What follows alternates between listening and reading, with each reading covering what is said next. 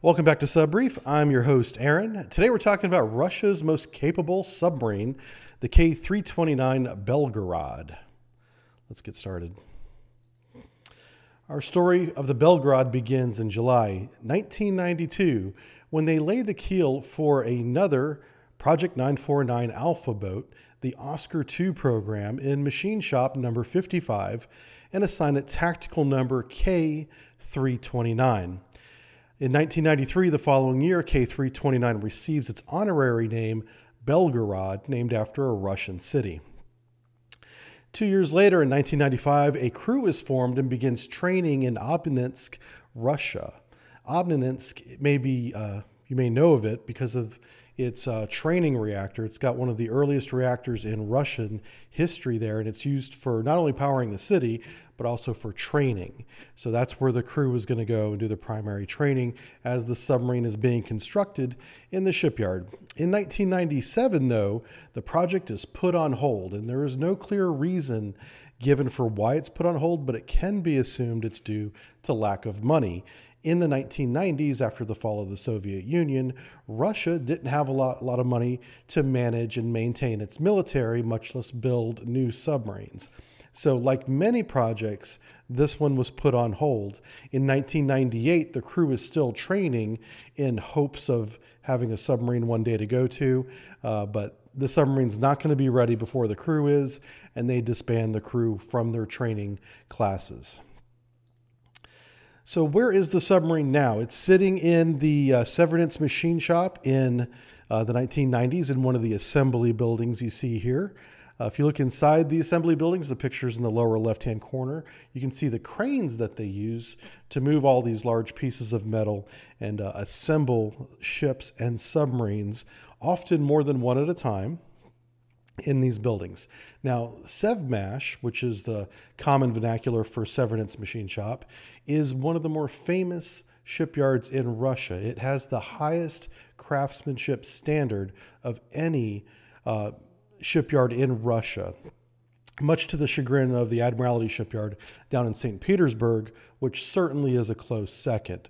But the Sevmash holds a very high bar that all the other shipyards try to attain, and that's where K-329 is laying in wait to be completed.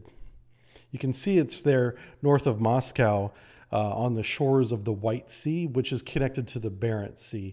That little body of water next to the red mark is where they do a lot of their initial sea testing, and then they'll go out into the Barents Sea for further long-term testing.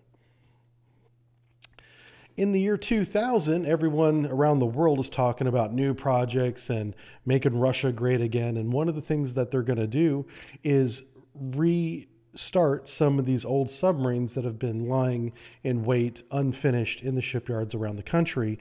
K-329 is one of them. They're going to restart it under the anti-modernized or the Oscar II modernized program called 949 AM. But as with many of these millennial plans, there's a lot of celebration and talk, but no money is ever allocated to finishing the projects.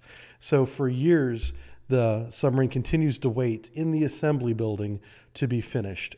In 2004, an assessment is done as to what it would take to finish K-329. Essentially, her hull is complete, but it's empty of equipment on the inside. Her tubes are empty, and this source is translated from Russian, and the word emptied is a little ambiguous. The tubes are either installed and have no missiles on them, which would make sense, seeing as how it's in an assembly building, or the missile tubes most likely aren't even installed yet, which is a big part of the estimated 100 million rubles cost to finish K-329. This is certainly a lowball estimate. It almost certainly would take more money than that to finish the submarine at this point. 2 years go by and India steps in 2006 and says, hey, we will pay to finish the construction of this Oscar II modernized K-329 if India can lease it for 10 years. This is very common. They did this with a Charlie II SSGN. They have an Akula II right now under lease that they paid to finish construction of. And in 2006, they're offering to do this again for this Oscar II. For whatever reason, that does not happen. Either Russia did not want to transfer the technology to India, because this would be a big tactical upgrade for the Indian Navy if they got one of these, or India did not come through with their money as part of the bargain. And considering how they didn't always pay on time for the Charlie and the Akula, that could likely be the case as well, or both. So, but for whatever reason, in 2006, India did not get the contract to complete K-329. In 2009, Admiral Vladimir Vatsky announces the freezing of Project 949 AM. There will be no more Oscar IIs, including the one on the dry dock. So what are we talking about, the Oscar II here? The Oscar II is the Soviet Union's 1980s answer to the NATO carrier convoy. This is the carrier killer that they built in the mid and early 90s, mid 80s, early 90s. Its primary weapon is an anti-ship missile called the P-700 Granite, which is a long-range autonomous homing anti-ship missile with an enormous warhead. This Oscar II carries 24 of these missiles and can launch all of them in one salvo. And that's the idea, is to get within about 100 miles or so of the target fleet and shoot the entire bank of 24 missiles at the fleet. What happens in flight with this P-700 missile is pretty incredible for 1980s technology for this missile. Is the missiles do a count after they're launched via a data link of who is in the group. And they assign one missile to be the leader or the scout as they're skimming across the water at over Mach 1, faster than the speed of sound. One missile is designated to rise up to a high altitude over 1,000 meters, turn on its radar, and do the search. Whatever targets it sees at the target waypoint, it shares that data with the other missiles in the group, up to 23 other missiles in any one group. And they each are designated their own target based on one missile's information. If that scout missile is destroyed, another missile is chosen to be the leader, goes up and continues the search. Once the targets have been assigned, the missiles go after their targets. And because they're traveling at faster than the speed of sound, this does not take long to get from the launch to the endpoint. This happens very quickly. And so this was a very devastating, Aegis-defeating, carrier-killing tactic, platform, and weapon system that they deployed in the 80s and 90s. India wanted one of these, and it would have made India the dominant naval force going forward in the 90s and 2000s if they had gotten one, but they didn't.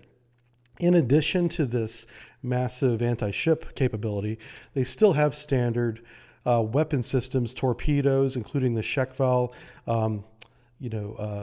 high-speed torpedo. It can do, it's a cavitating torpedo. It runs in a bubble. It goes faster than 100 or approximately 100 knots out to a target.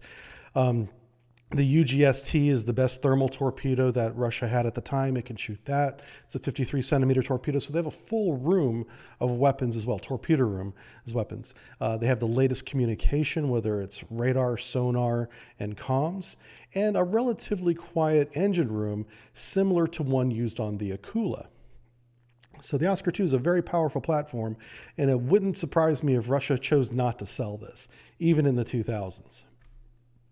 This is what we're beginning with. This is what Belgorod was to be, but never became.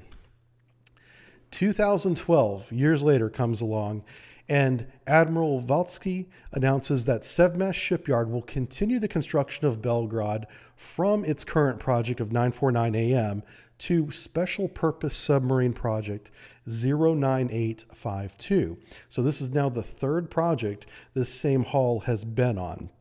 That same year, President Putin is elected president of Russia, which includes a change of leadership in the Navy, and Admiral Viktor Chirkov is assigned in charge of the Navy. You may know his name because he was in charge of the Baltic Fleet, Black Sea Fleet, whenever they invaded the Crimean Peninsula in 2014.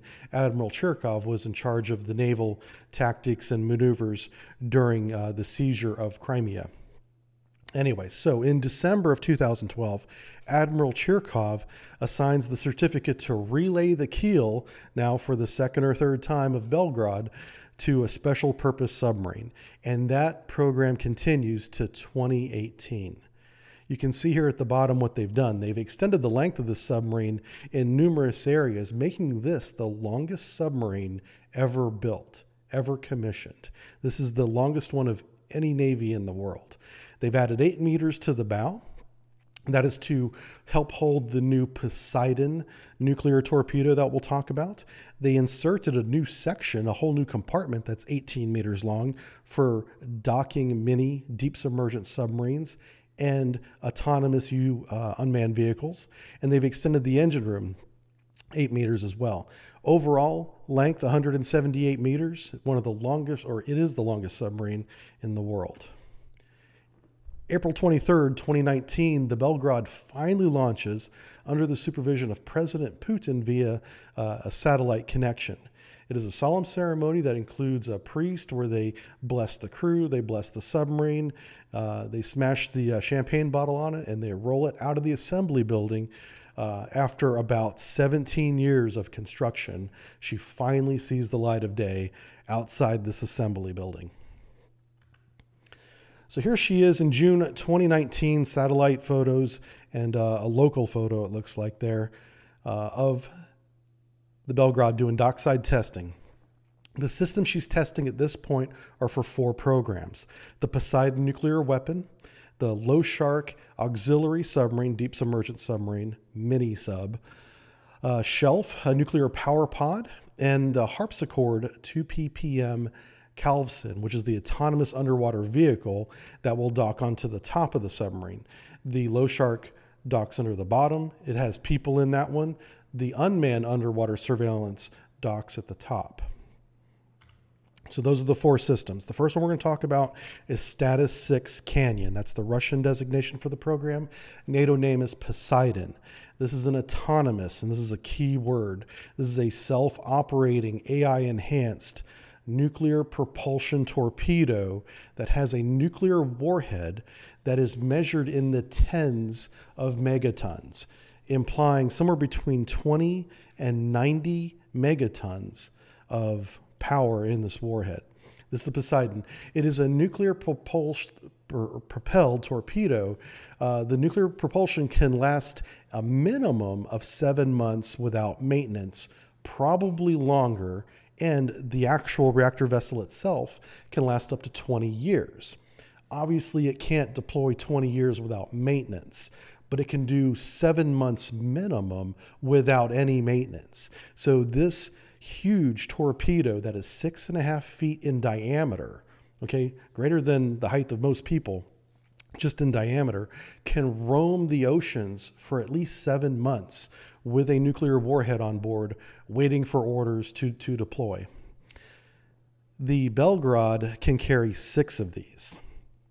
So she could, in theory, go out into the Atlantic, because she's based out of the Kola Peninsula, which is on the Atlantic side of Russia, and shoot 6 of these and let them roam around for 6 months, doing racetrack patterns in the middle of the deep waters of the North Atlantic, and then autonomously drive back to their base, or even the White Sea, where they can easily be recovered by Russian forces. That's not a tactic we've seen yet.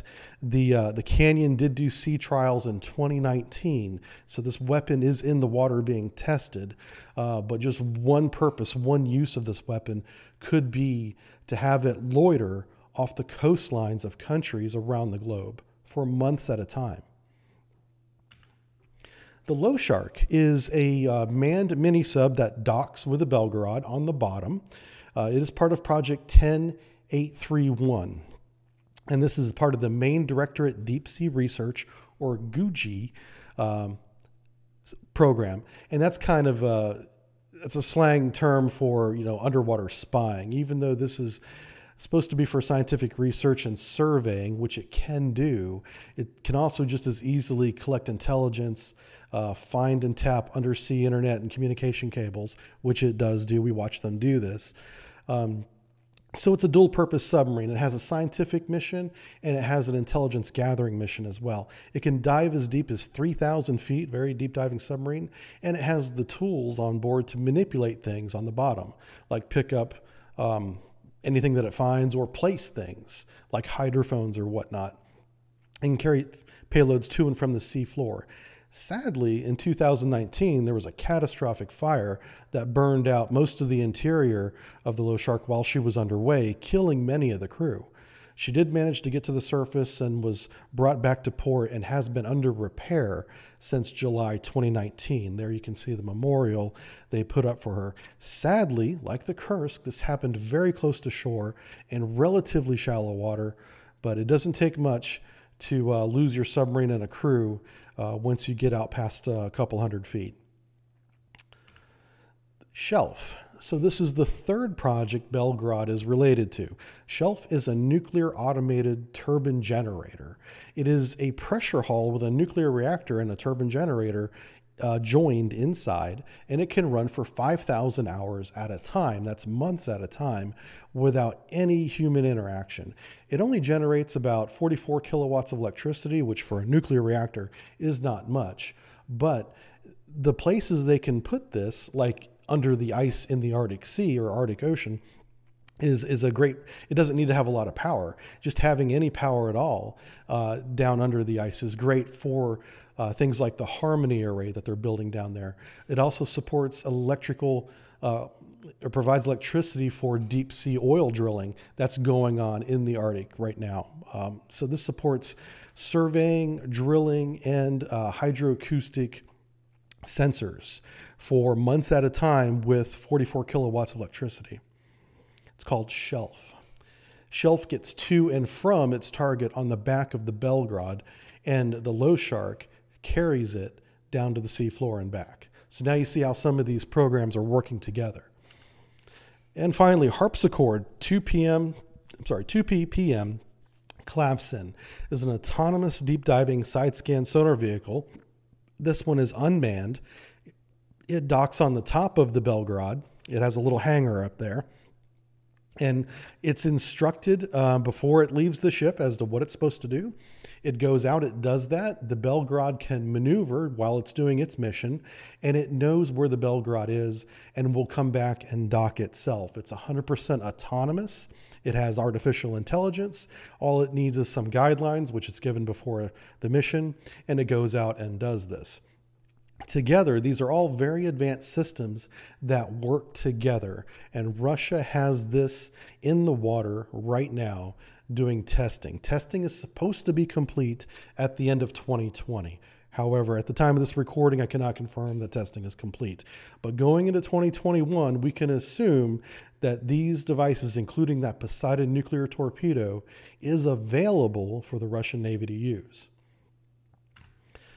So here is a great cutaway that H.I. Sutton put together. I encourage everyone to go to hisutton.com if you want to learn more about the Belgorod Project 09852 Special Mission Submarine. He did a great job kind of putting everything we talked about today into one picture, and you can sit there and read all about it. He does a great breakdown of this. There's actually a couple articles about this by now. This is a deep sea research submarine that does undersea logistics support.